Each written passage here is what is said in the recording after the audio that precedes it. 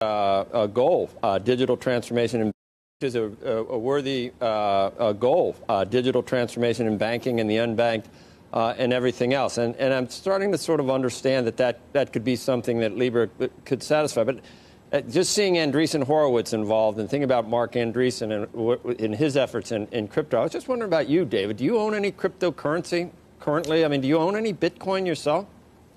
I've said this for a long time. I started looking into Bitcoin since 2012, and I'm a big fan of Bitcoin and you know what I see as digital gold. Totally different, I think, than different. Yeah, yes. And I can see that makes me more comfortable with the coexistence of Libra and Bitcoin, because you're not trying. You're obviously, that's the first thing I noticed. You're obviously not trying to do the same thing, because there's very few similarities between Libra and Bitcoin, and some of the things that the real Bitcoin advocates love about that technology, or whatever you want to call it, none of that seems to me to be present with Libra.